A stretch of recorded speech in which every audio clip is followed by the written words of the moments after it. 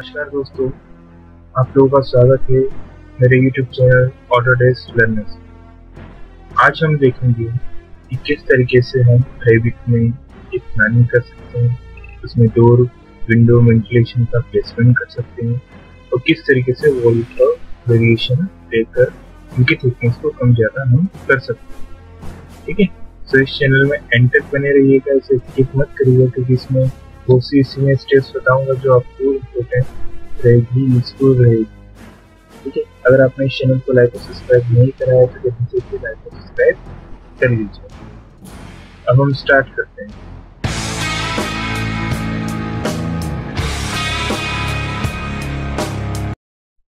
सबसे पहले मैं लूंगा यहाँ पे वॉल, एक प्लॉट एरिया हम फिक्स कर लेते हैं।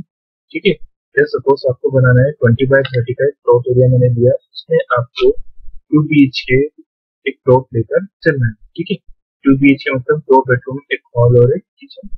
ठीक है, तो इसके लिए मैं यहाँ पर वॉल लूंगा। मैंने यहाँ पर वॉल लिया। अब जैसे कि मैं आउटर बाउंड्री यहाँ पे क्रिएट करूंगा, वॉल की थिकनेस यहाँ पर 8 इंच होना चाहिए, जो कि यहाँ पर है। यहाँ पर और भी अलग अलग तरीके की वॉल है, 5 इंच थिकनेस, 8 इंच थिकनेस, अलग अलग थिकनेस के अकॉर्डिंग यहाँ पे वॉल दी हुई है। ठीक है, वॉल को लेकर मैंने एक अलग ही चैनल पर वीडियो बना रखी है, आप वहाँ पर जाकर देख सकते हैं। यहाँ पर मैं फिलहाल वॉल की जो हाइट है 10 फीट ले लेता हूँ। ठीक है, अब मैं वॉल क्रिएट करूंगा अगर, तो सबसे पहले ये सेंटर लाइन से बनेगा कुछ इस तरीके से। मुझे सेंटर लाइन से इसे नहीं क्रिएट करना है, मुझे इसे क्रिएट करना है। इसे मैं आपको बताना चाहूंगा, ये वॉल का सेंटर लाइन मैं करूंगा इसके finish plus exterior. That means अगर मैं यहाँ से वॉल को क्रिएट करूंगा तो इसका आउटर फेस की आउटर बाउंड्री हो जाएगी इसके अंदर अंदर। तो जब हम प्लॉट एरिया फिक्स करते हैं तो उसके अंदर अंदर ही वॉल लेकर चलते हैं। ठीक है, सो मैं यहाँ 20 फीट एंटर कर देता हूँ। ठीक है, डाउन साइड में आऊंगा, यहाँ मैं 30 फीट ले लेता हूँ इस तरीके। देन फिर मैं यहाँ 20 फीट क्रिएट करता हूँ। Now here close. ठीक है, मैंने यहाँ क्लोज कर। आप चाहें जैसे 20 बाय 30 का आपको अगर बनाना रहता तो आप रेक्टेंगल भी ले सकते। ठीक है, या फिनिश एक्सटीरियर है ऑलरेडी, यहाँ से आप एक रेक्टेंगल इस तरीके से बनाते हैं। इसके बाद आपको क्या करना रहता है, इसका डायमेंशन 20 फीट करा और 30 फीट। तो इस तरीके से भी आप डायमेंशन को एडिट कर सकते हैं। ठीक है, यहाँ पर हो जाता। अब जो मैं आपको बताना चाहूंगा, ये आपका बनाया फिनिश मैंडो कर रहा हूँ कंट्रोल फिनिश फेस एक्सटीरियर से 20 बाय 35 फिक्स। अब यहाँ देख पा रहे हैं आप, ये लाइन जो है गोल्ड हो रही है, मुझे थिन लाइन में यूज करना है तो मैं यहाँ पे क्लियर शॉर्टकट से इसकी थिन लाइन में यूज कर। ये मेरा प्लॉट हो गया। अब मैं इनर वॉल बनाना चाहूंगा जो कि 4 इंच की इनर वॉल है। ठीक है, यहाँ मैं देखूंगा 4 इंच जो कि ब्रिक वॉल है। ठीक है, जेनेरिक वॉल कितना हो जाएगा 5 इंच। तो 4 इंच में जो रहता है जब आप इंटरनल वॉल जब आप क्रिएट करते हैं, सो 4 इंच में केवल ब्रिक वर्क आता है। ठीक है, विथ जॉइंट्स। अगर आप प्लास्टर आसपास से चढ़ाएंगे तो हाफ इंच का प्लास्टर आ जाता है, तो 5 इंच का प्लास्टर क्रिएट हो जाता है। ठीक है, तो टोटल वॉल की थिकनेस हो जाती है 5 इंच। अब मैं यहाँ पर 5 इंच का वॉल ले रहा हूँ। ठीक है, अब मैं जब अंदर की तरफ वॉल दूंगा उसका फिनिश एक्सटीरियर नहीं दूंगा, फिनिश प्लस इंटीरियर दूंगा। अब मेरे पास जैसे कि आप जानते हैं 20 फीट है। ठीक है, मैं यहाँ से अगर बेडरूम को क्रिएट करना चाहूंगा, ठीक है, मैं यहाँ से लाइन लेता हूँ तो मुझे यहाँ से बेडरूम क्रिएट करना है। सो मैं यहाँ से ले लेता हूँ 10 फीट। आप देख पा रहे होंगे कि 20 फीट हमारे पास टोटल इनर टू इनर। अगर मुझे बीच में अगर डायमेंशन चेक करना था तो लिनियरली मैं डायमेंशन को चेक कर सकता हूँ। ठीक है, इस तरीके से। ठीक, जो कि अभी इसका मेजरमेंट जो है सेंटर टू सेंटर लेकर ये चल रहा है, लाइन के सेंटर से इस लाइन के सेंटर। ठीक है, सो आपको 4 इंच दोनों तरफ से हटा देना है ऐसे, क्योंकि आपके पास जो है अभी यहाँ पर अगर आप देख पाएंगे यहाँ पर अभी सेंटर लाइन की मार्किंग है।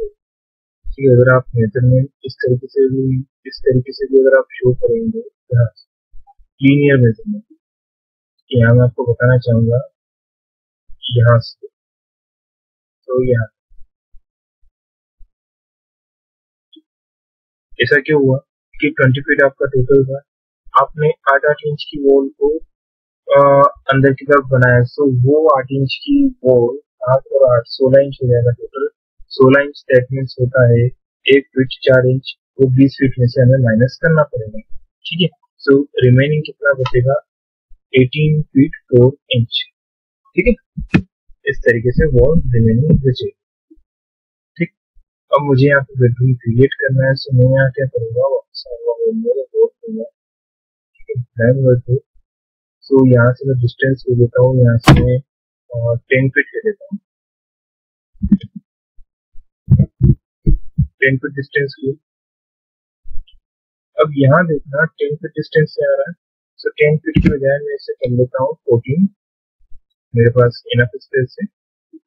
सो यहाँ से मैं 14 फीट ले लेता हूँ इस तरीके।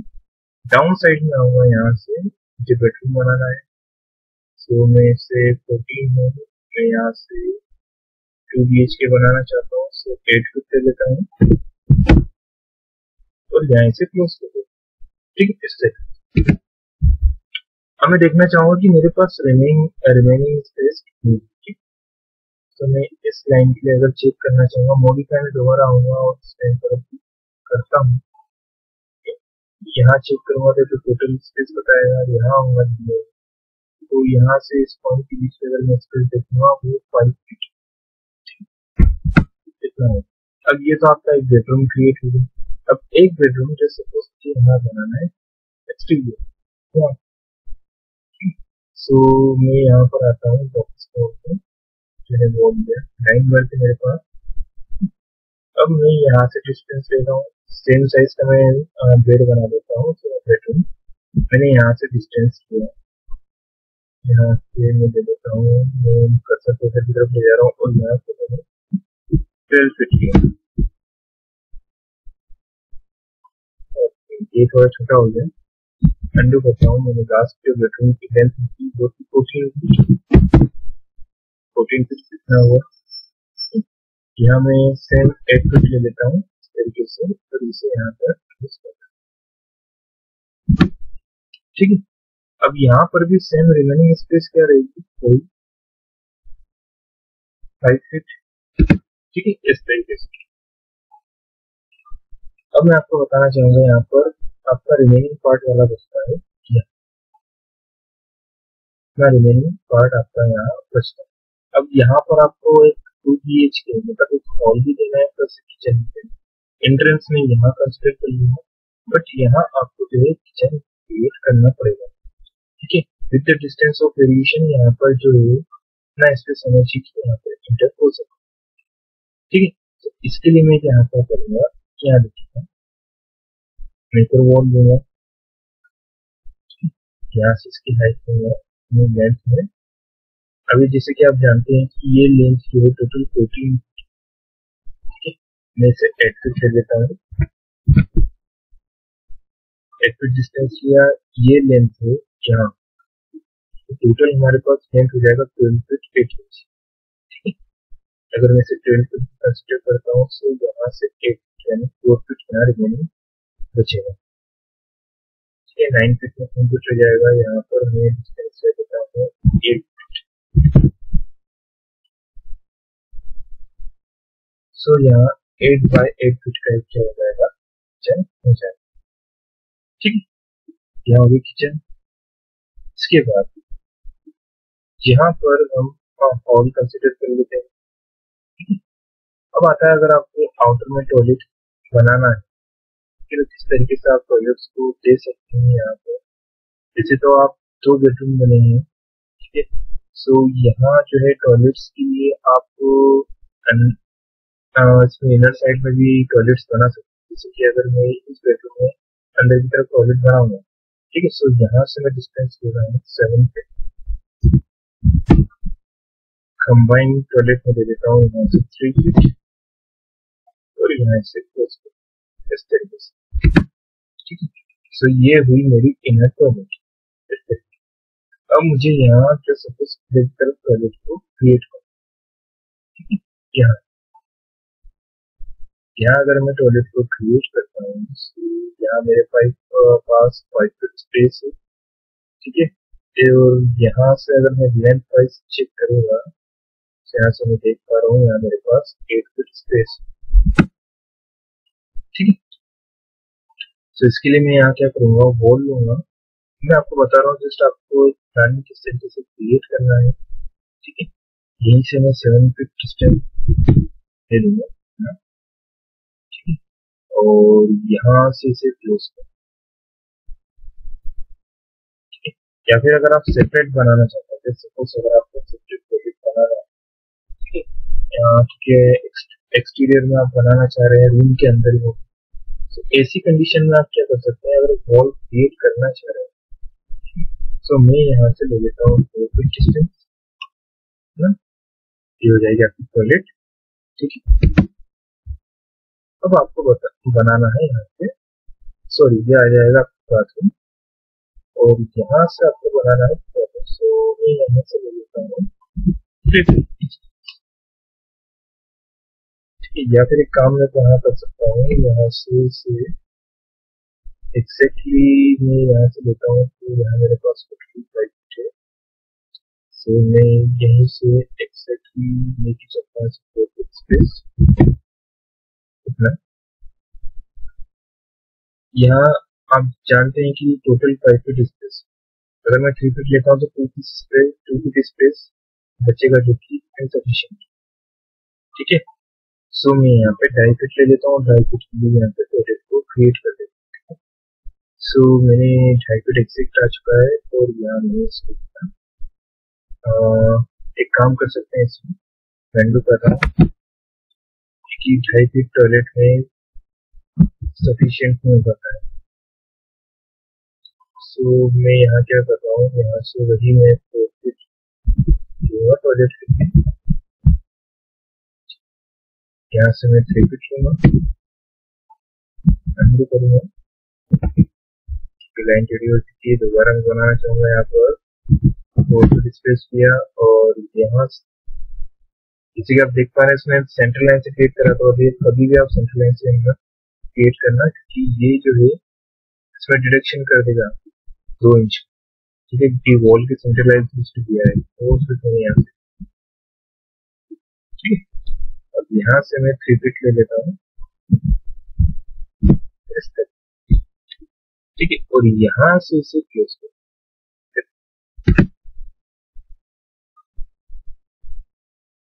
सो ये जो है आपका इसमें टॉयलेट क्रिएट हो चुका है, और एक बाथरूम, बट यहाँ आप देखेंगे तो केवल 2 फीट स्पेस है मिनिमम, इसमें जो है आपका 2 फीट स्पेस होना चाहिए अंदर बाहर जाने की, ठीक है। तो इसके लिए हम क्या कर सकते हैं, यहाँ हम वॉल को कट करें, ठीक है। तो अगर मैं ट्रिम करूंगा, इस वाली लाइन को सिलेक्ट करूंगा, और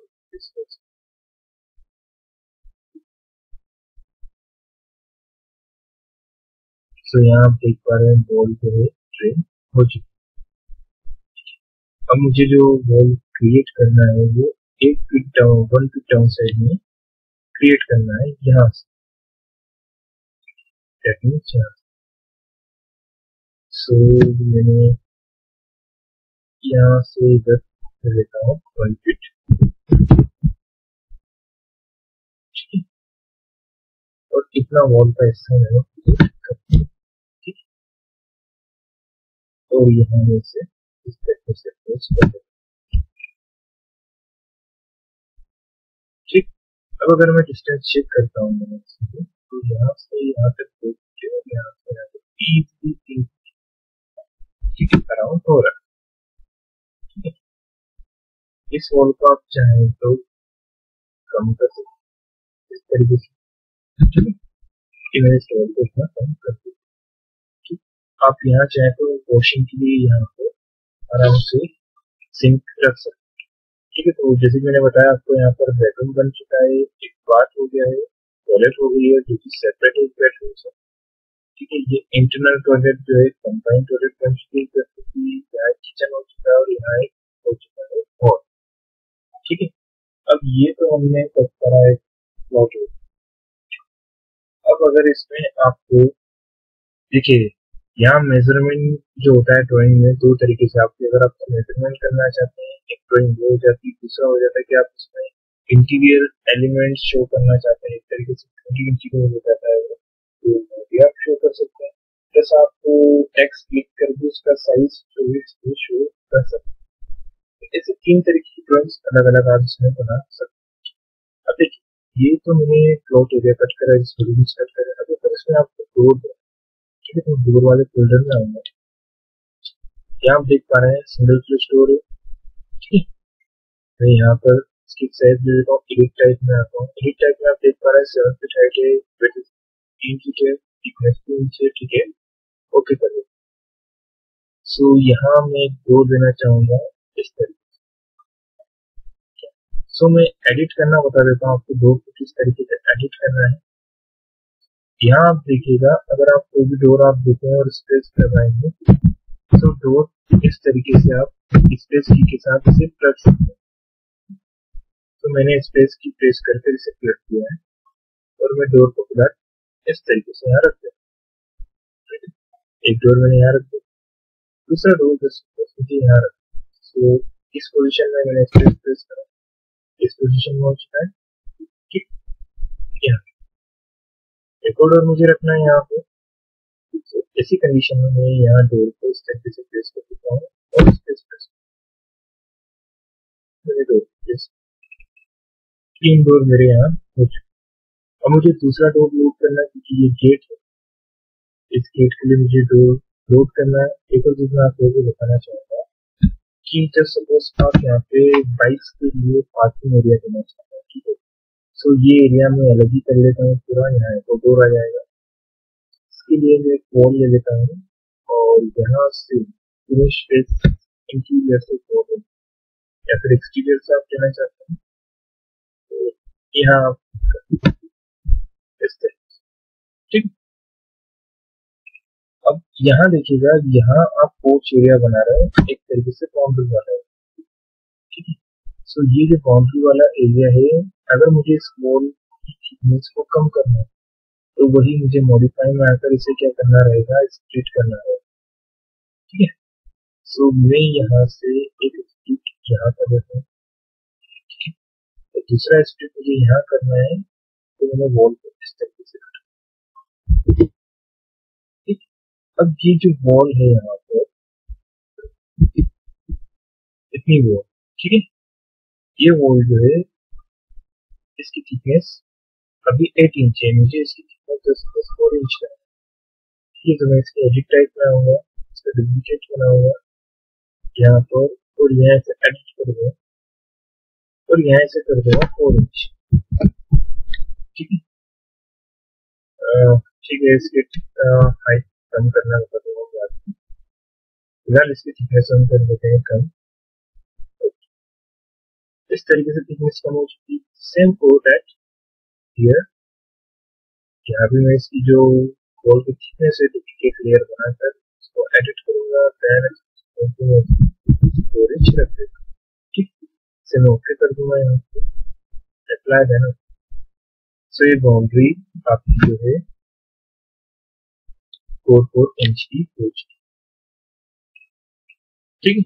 अब जस्ट सपोज मुझे एक डोर यहाँ पर भी देना है, सो मुझे यहाँ होगा और मैं डोर दिया मैंने, तो सेम डोर मैंने यहाँ पे इस तरीके से। अब ये तो पोर्च एरिया जहाँ बाइक्स वगैरह रखेंगे, ठीक है। सो यहाँ पर जो है आपको गेट दूसरा देना रहेगा, तो इसके लिए आपको लोड फ्रेंडली में आना पड़ेगा, ठीक है। अगर किसी के पास ये लोड फ्रेंडली ना हो, जिसमें डोर हो फर्नीचर होता है, ठीक है, कई बार ऐसा होता है कि लोड फ्रेंडली नहीं हो पाते हैं। तो ऐसी कंडीशन में मैं इसके लिए एक अलग वीडियो बनाऊंगा किस तरीके से आप डाउनलोड कर सकते हैं, यूज कर सकते हैं, ठीक है। उन वेबसाइट्स को मैं आने वाली वीडियो से बताऊंगा, ठीक है। तो आप ठीक है, ये वाला डोर ले रहा हूँ, ये हो जाएगा, इसमें इसकी हाइट भी कम हो जाएगी और इसकी विड्थ भी कम हो जाएगी, ठीक है। आप चाहें तो इंटरनेट से भी जो बाउंड्री गेट रहते हैं अलग अलग तरीके के, वो आप डाउनलोड कर सकते हैं, जैसे मैं आपको बताऊँ, ठीक है। मैं यहाँ इसकी डुप्लीकेट कॉपी देता हूँ और यहाँ से इसकी हाइट को जो है दे देता हूँ, कि इसकी विड्थ ऑलरेडी 4 फीट है, मैं इसे अप्लाई करता हूँ। ओके, मैं इसे यहाँ अंदर की तरफ इसे रखता हूँ। ठीक है, सो मैंने ये डोर इस तरीके से यहाँ रख दिया। अब ये जो डोर्स दिए हैं आपने बेडरूम्स, हॉल और किचन के लिए दिए, ठीक है, और ये बाउंड्री विड्थ है। अगर आपको टॉयलेट्स के लिए डोर देना है तो उस डोर की विड्थ हम हाई फीट रखें। ठीक है, तो हाई फीट डोर देने के लिए आपको सिंगल पैनल डोर लेना पड़ेगा। ठीक, तो सिंगल पैनल डोर में जिसकी प्रॉपर्टी को आपको एडिट करना पड़ेगा। जैसे कि मैं यहाँ पर आ जाता हूँ, सिंगल पैनल डोर में यहाँ चुका हूँ, मैं इसको एडिट टाइप में आऊंगा और यहाँ इसका डुप्लीकेट ले लेता हूँ। हाइट इसकी ये रखना है 6 से 7 फीट इसकी हाइट रहेगी टॉयलेट के लिए, और इसकी जो विड्थ है 2.5 फीट ऑलरेडी है यहाँ पर, तो एग्जैक्ट हमको उसमें कुछ एडिट करने की जरूरत नहीं है। सो यहाँ अगर मैं टॉयलेट के लिए डोर देना चाहूंगा तो एक डोर में फिक्स कर देता हूँ इस तरीके से, और यहाँ आएंगे दो अलग अलग टाइप के डोर। तो यहाँ मुझे इनर में नहीं, जस्ट सपोज मुझे आउटर में डोर देनी है, ठीक है, एक डोर में लगा देता हूँ यहाँ, और एक इनर डोर लगाना मुझे यहाँ पर, तो एक डोर में लगा देता हूँ। ठीक, बट यहाँ वार्निंग दे रहा है। वार्निंग किस बात की? क्योंकि जो आपने यहाँ डोर रखा है वो यहाँ पे बाउंड्री को कट नहीं करना है। ठीक है, तो ऐसी कंडीशन में आप क्या कर सकते हैं, टॉयलेट को भी आप इंक्रीज कर सकते हैं। डोर का प्लेसमेंट जो है एक्सेप्ट नहीं हुआ है। ठीक है, तो यहाँ आकर आप क्या कर सकते हैं, टॉयलेट को भी इंक्रीज कर सकते हैं। यहाँ वॉल को इधर इस पॉइंट में, सो यहाँ आप देख पाएंगे मैंने जैसे ही वॉल को ड्रैग करा है, वो कमांड नहीं दी मैंने। सो मैंने जैसे ही इसे ड्रैग करा, अगर मैं इसे चेक करूंगा आपको भी सामने यहाँ पर इसकी जो विड्थ है 5 फीट से ज्यादा बढ़ चुकी है, अराउंड 6 फीट। अब अगर मैं यहाँ पे डोर रखूंगा आपको के सामने, ठीक है, सेम वही है, और यहाँ मैं इसे प्लेस करूंगा इस तरीके से, तो डोर इजीली प्लेस हो जाएगा। अब ये तो बात हुई डोर को प्लेस करने, ठीक है। यहाँ से जो आप नंबर्स को भी हटा सकते हैं, अगर मैं इन नंबर्स को हटाना चाहता हूँ, ठीक है, सो आपको यहाँ पे कंट्रोल दबा के इसे सिलेक्ट करना पड़ेगा इन सब।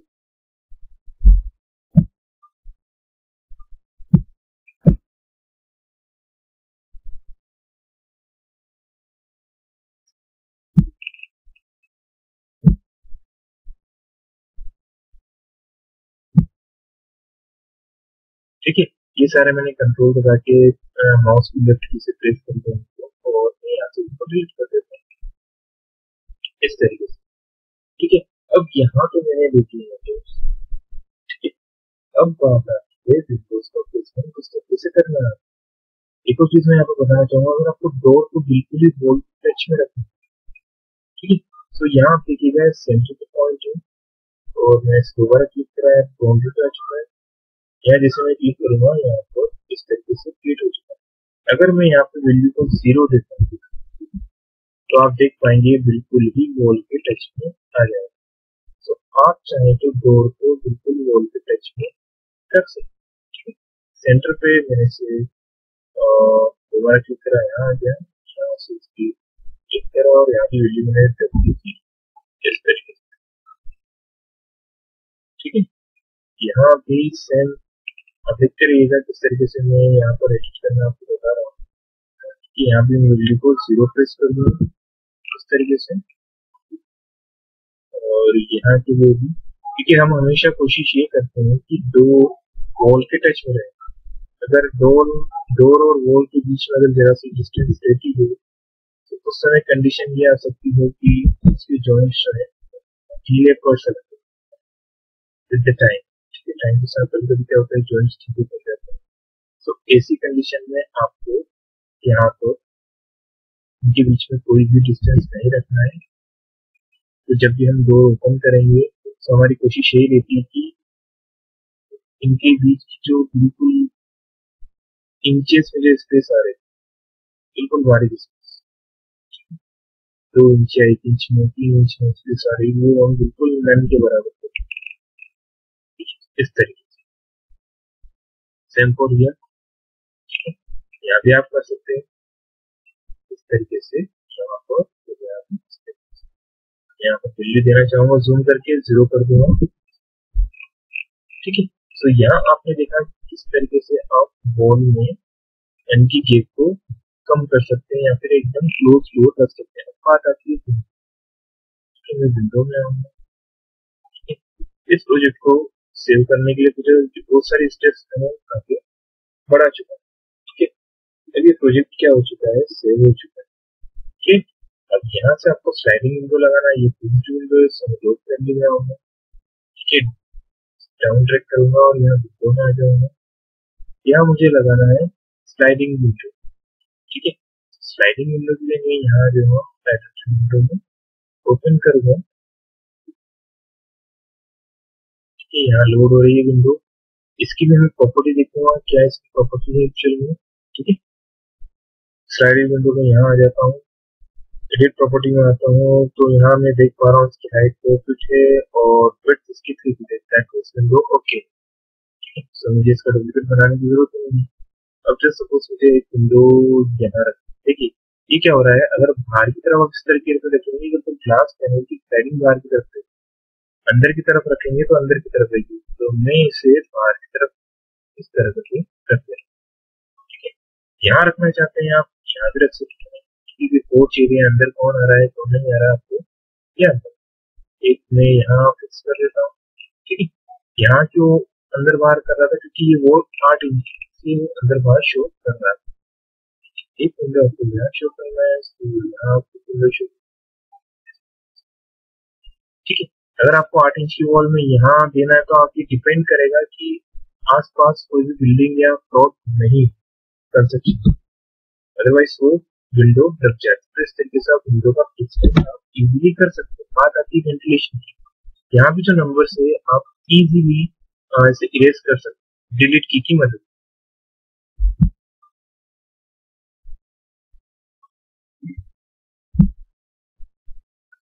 जैसे कि आप देख रहे हैं मैंने कंट्रोल दबा के उनको डिलीट कर दिया। कि अब बात आती है यहाँ देखिएगा आपको, मैंने यहाँ पर विंडोज तो दे दी है। अब इसके बाद अगर आपको वेंटिलेशन देना है तो वो भी विंडो में ही मिलेगा। ठीक है, लोड फैमिली में आना पड़ेगा आपको, और जैसे ही आप यहाँ विंडो में आएंगे यहाँ आपको वेंटिलेशन का टाइप देखना पड़ेगा। ठीक है, अगर है इसमें हम देख पा रहे हैं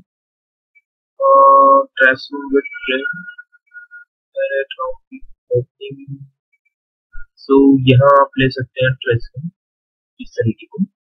और जैसे आप इसको ओपन करेंगे वैसे तो वेंटिलेशन के लिए आप अदर वेंटिलेशन भी डाउनलोड कर सकते हैं फैमिली में, वो भी इंटरनेट के मदद से मैं इसलिए जैसे मैंने आपको बताया था वीडियो बनाऊंगा। ठीक है, अब मैं इसकी एडिट प्रॉपर्टी अगर देखना चाहूंगा तो देख पा रहा हूँ कि यहाँ इसकी जो हाइट है 2 फीट हाइट है।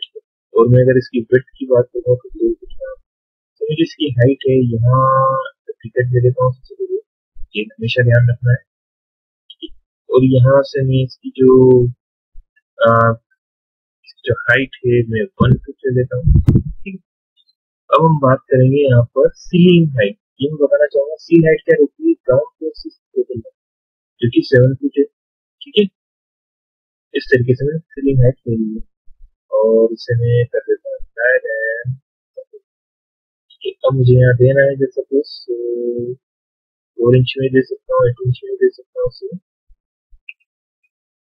बट जैसे कि आप देख पा रहे हैं यहाँ मैं कुछ चीज बताऊंगा, लेवल पोस्ट में हम यहाँ कंस्ट्रक्शन कर रहे हैं, लेवल पोस्ट ग्राउंड फ्लोर कर रहे हैं। ठीक है, अगर मैं यहाँ वेंटिलेशन देना चाह रहा हूँ तो वेंटिलेशन में यहाँ इस तरीके से दे सकता हूँ। ठीक है, यहाँ हो चुका है एक वेंटिलेशन, अगर मैं यहाँ देना चाहूंगा यहाँ हो जाएगा। ठीक है, सेम एक वेंटिलेशन यहाँ दे सकता हूँ। ठीक है, सो मैंने प्लान के अंदर आपको वेंटिलेशन बनाना बताया। ठीक है, और मैं यहाँ क्या करूंगा कि जो नंबर्स है उनको भी मैं डिलीट कर दूंगा।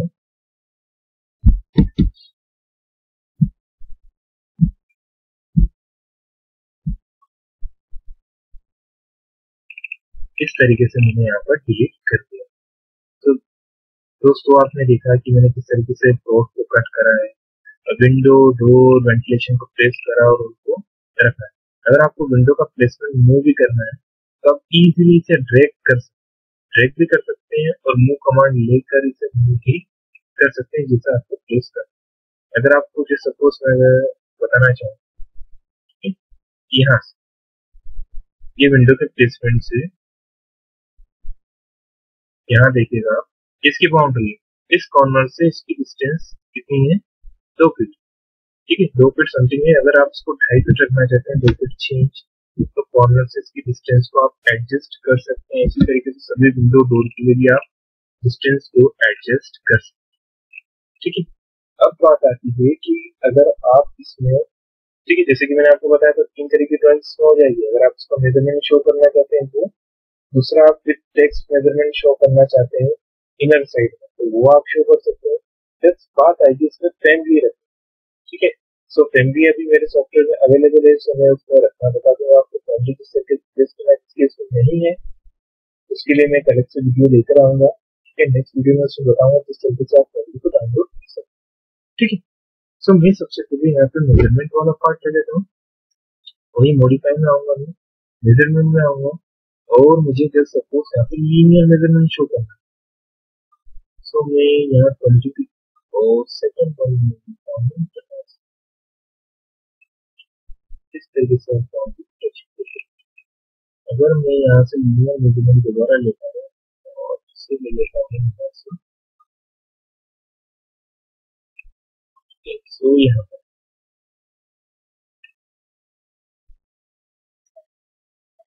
यहाँ देखिएगा आपको फर्स्ट पॉइंट यहाँ देना रहेगा और आप सेकंड पॉइंट यहाँ देना चाहते हैं इस तरीके से, तो ये इस तरीके से 30 फीट क्रिएट होगा।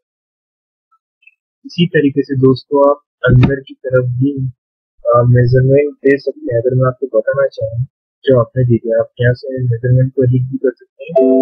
जैसे आप डबल क्लिक करेंगे विंडो ओपन होगी, यहाँ से मेजरमेंट को एडिट कर सकते हैं। अगर आपको विद टेक्स्ट मेजरमेंट यहाँ पे शो करना है तो आपको फॉर्मूला आना पड़ेगा, मॉडल टेक्स्ट में आपको आना पड़ेगा। ठीक, यहाँ पे जैसे कुछ अगर मैं टाइप करता हूँ और ठीक है, यहाँ साइज दे देता हूँ मैं, मुझे साइज मेजर करना पड़ेगी, बट मैं केवल नाम दे देता हूँ। यहाँ मैंने लिख दिया है, और मुझे एक्चुअल हॉल की साइज पता करना है, हॉल की साइज का है, तो मैं लीनियर लूंगा और यहाँ से डिस्टेंस देखूंगा 11 और यहाँ से मैं डिस्टेंस चेक करूंगा हॉल की, जो कि है 12 फीट 8 इंच। तो इसकी साइज क्या हो जाएगी, 11 फीट बाय 12 फीट 8 इंच। तो अगर मुझे इसे एडिट करना है, एडिट टेक्स्ट में आ जाऊंगा, तो एंटर कर दूंगा यहाँ पे। तो ये था 11 फीट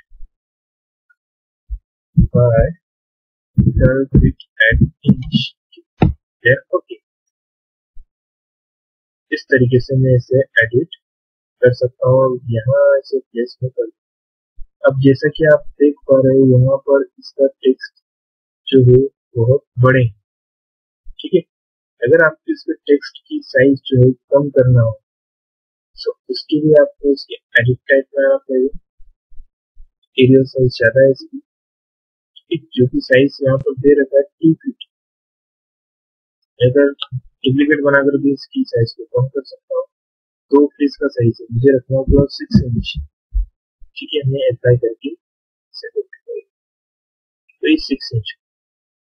इस तरीके से भी आप जो है टेक्स्ट को एडिट कर सकते हैं। ठीक है, वैसे ही टेक्स्ट सेम यहाँ पर भी आप दे सकते हैं। अगर मैं यहाँ से सिलेक्ट करूँगा, ठीक है, कॉपी कमांड लेता हूँ और यहाँ से प्लेस कर दूँ। ठीक है, अगर मुझे इसे एडिट करना है केवल इस एडिट टाइप में होगा, यहाँ में लिख दूंगा बेड। ठीक है, बेडरूम हो जाएगा। ठीक, बेडरूम हो चुका है, एंटर कर दूँ।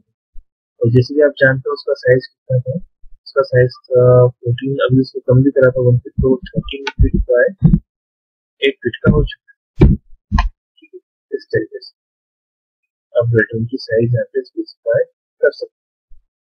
ठीक है, एक ये हुआ। ठीक, अब मैं आपको बताना चाहूंगा कि जैसे मैंने मेजरमेंट करा है, इसको एडिट करना हो, अगर आपको मैंने यहाँ सेलेक्ट करा है, इसके एडिट टाइप में मैं यहाँ पर आऊँ। अगर 2 चीजें इसमें मैं आपको बताना चाहूँ, यहाँ अगर आपको इसका कलर चेंज करना हो, जैसे कुछ वाला कलर आपको देना हो, तो कलर आप ले सकते हैं। दूसरा, इसकी जो साइज है अभी बहुत ज्यादा है। अगर आप इसे कम करना चाहते हैं यहाँ से तो कम कर सकते हैं। सपोज मैं देता हूँ 0.05 इंच, यहाँ से अप्लाई करता हूँ, देन ओके करता हूँ। सो यहाँ आप देख पाएंगे स्केप की दबाकर कि यहाँ इनका कलर भी चेंज हो चुका है, प्लस इनकी साइज भी छोटी हो चुकी है। ठीक है, तो दोस्तों आज आप लोगों ने देखा किस तरीके से कट करना है, उसमें मेजरमेंट करना है और टेक्स्ट के जरिए मेजरमेंट शो करना है, विंडो वेंटिलेशन किस तरीके से इसका प्लेसमेंट आपको करना है। ठीक है, अब मैं आपको नेक्स्ट वीडियो बताऊंगा किस तरीके से फैमिली को ऐड करना है। ठीक है, तो फैमिली नहीं भी रहेगी तो मैं आपको बताऊंगा फैमिली किस तरीके से लोड करना है। ठीक है, अगर आपने इस चैनल को लाइक और सब्सक्राइब नहीं करा है तो जल्दी से लाइक और सब्सक्राइब कर लीजिएगा, बेल आइकन को जरूर प्रेस कर दीजिएगा ताकि मैं नेक्स्ट वीडियो को और इंटरेस्टिंग इसमें कमांड्स को लेकर आऊंगा। आप मुझे कांटेक्ट भी कर सकते हैं। ठीक है, मुझे कमेंट बॉक्स में कोई भी क्वेरी या क्वेश्चन हो तो मुझे बता सकते हैं। ठीक है, मिलते हैं हम नेक्स्ट वीडियो।